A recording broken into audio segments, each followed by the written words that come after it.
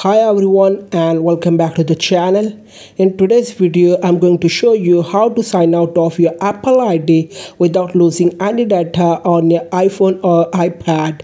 So if you are planning to switch Apple IDs but you are worried about your photos, contacts or notes, don't worry, I have got you covered. Let's jump right into it.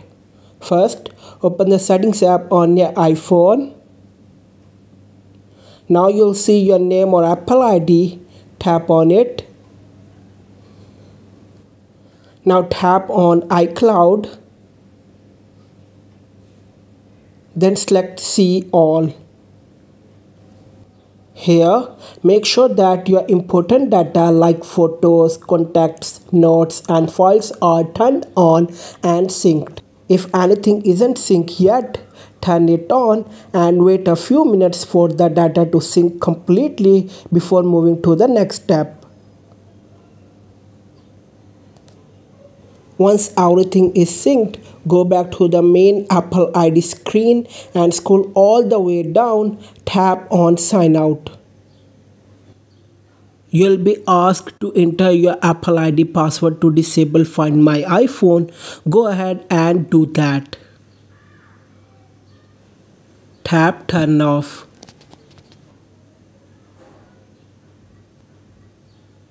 Now your iPhone will show you a list of data you can keep a copy of your device like contacts, calendar, Safari, password, etc. Turn on the items you want to keep, then tap Sign Out at the top right corner. Your iPhone will now save this data locally, so even after signing out, so you won't lose anything important.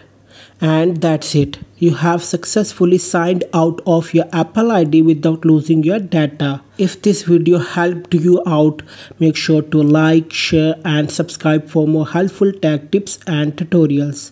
Thanks for watching and I'll see you in the next one.